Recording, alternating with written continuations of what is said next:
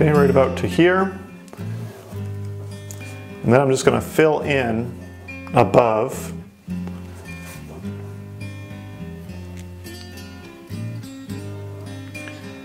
So you can see anytime I get super bright here, I'll just tone it down really quick.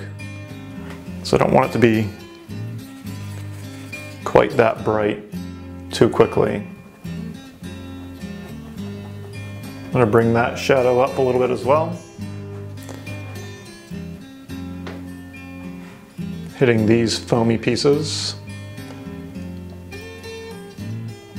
Still trying to do that directional brush stroke where I'm curling a little bit with the shade just below the wave again.